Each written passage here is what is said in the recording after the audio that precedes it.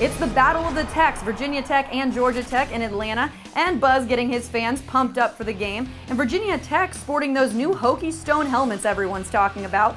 Fourth play of the game for Georgia Tech, Badley fumbles, and Brandon Faison is there to recover it for the Hokies, leaving Virginia Tech on Georgia Tech's 27-yard line. 2 plays later, Logan Thomas hits DJ Coles for the 21-yard touchdown, giving the Hokies the early 7-0 lead. Early in the second quarter now, Logan Thomas up the middle for a 5-yard touchdown, making it 14-0 Hokies. That's Thomas's 23rd career rushing touchdown, ties him with Tyrod Taylor for the school record. Third quarter now, same score, Georgia Tech facing 3rd and 8. Badley to Robert Godhigh for 40 yards.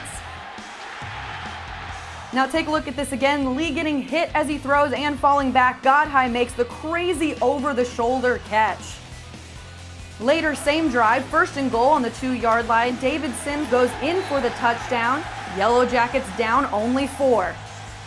Fourth quarter, Yellow Jackets down 7. Going for it on 4th and 2. David Sims only gets 1 yard, and Bud Foster is pumped, to say the least. Just over a minute to play, last chance for Georgia Tech. Badley throws up a prayer, and Kendall Fuller is there for the interception. And that's your ball game. Final score, Virginia Tech 17, Georgia Tech 10, and Badley having a rough night, going 7 for 24. And on the defensive side, Virginia Tech holding Georgia Tech to 129 rush yards. Both the Hokies and the Yellow Jackets having big tests next Saturday, with Georgia Tech taking on Miami and the Hokies hosting North Carolina.